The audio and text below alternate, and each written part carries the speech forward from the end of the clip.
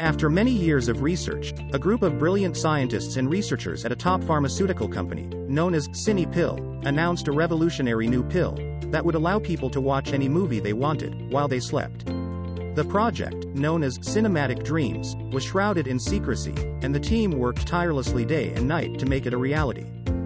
After many trials and setbacks, the team finally discovered a way to stimulate the areas of the brain responsible for visual and auditory experiences during sleep.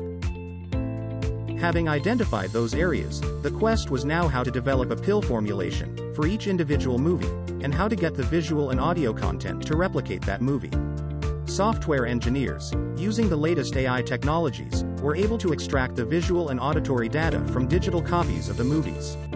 That digital data was then run through an AI algorithm that would define the enzymes and chemistry to produce the dream version of the movie. The digital age was now transforming into the chemical age.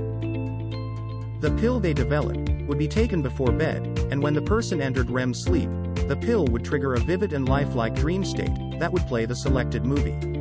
Exhaustive sleep studies were performed as the scientists developed the many different formulations required for such a vast collection of movies. The first chemically developed movie was Lion King, with many others in the pipeline. The major studios were in a licensing frenzy to get their content converted to this unique format.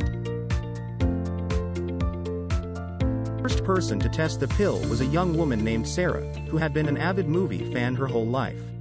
She was skeptical at first, but when she took the pill, she was amazed at how real the experience felt.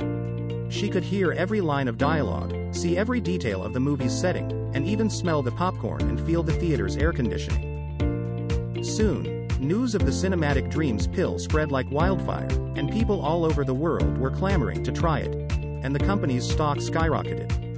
Another technological revolution was again hitting the movie industry. No more DVDs, no more cable subscriptions, now a simple pill. Available soon, at all major retail outlets.